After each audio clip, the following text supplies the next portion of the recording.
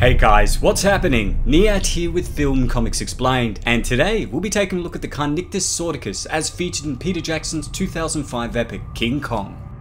The Carnictis Sordicus was a worm-like creature that lived in the abysmal chasms of Skull Island. Growing to anywhere between 7 to 13 feet, the Carnictis was undisputably one of the most repulsive denizens of Skull Island.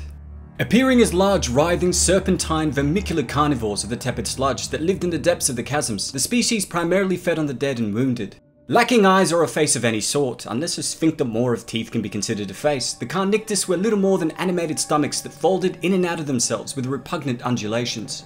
Though the creatures were slow moving, they were relentless in their attacks, and once they spotted a potential food source, they would not stop until they were either destroyed or had consumed their prey.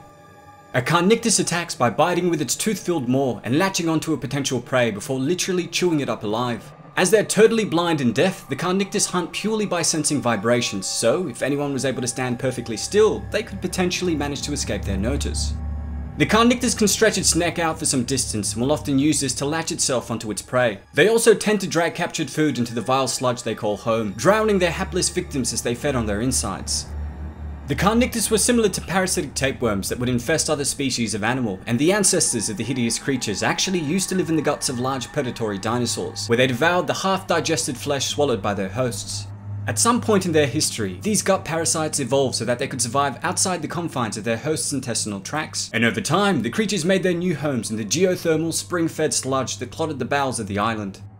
In the book The World of Kong, A Natural History of Skull Island, which served as a companion piece to the film, it's theorized that long ago, a V-Rex or a similar predator had fallen into one of the chasms and died. The parasites within then slowly made their way out from the carcass to find themselves in the rich organic river at the base of the pit. Instead of drying up and dying, the parasites actually thrived, warmed by the hot geothermal water bubbling into the syrup of the pits, while sustaining themselves on the flesh of other animals that fell into the chasm from the jungle above. I actually already have a video exploring the V-Rex featured in the film, which I'll leave links to below for you guys to check out at your own leisure.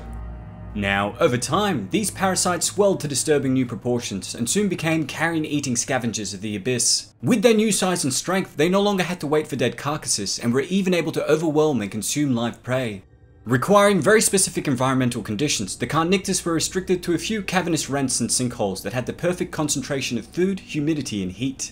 If they were unfortunate enough to be carried away by the rivers into more open areas, the cooling temperatures would suck their life away, just as any pit that saw a drought of carrion or fresh meat would also devastate the great worm. I also think that it's important to note that while the adults were susceptible to environmental changes, their eggs could survive for decades in a dormant state, waiting for a return to favourable conditions before hatching and spreading once again.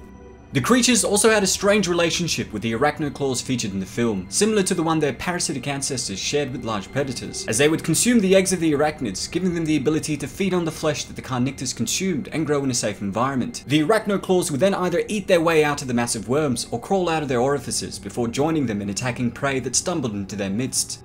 And sometimes he's running, sometimes he's protecting you, like he's running and protecting you here.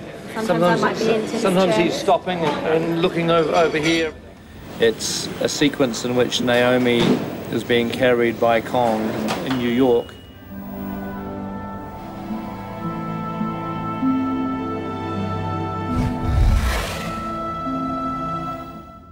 I love Peter Jackson's adaptation of King Kong and thought that he and his special effects company, Weta Digital, did a phenomenal job designing the creatures and bringing them to life.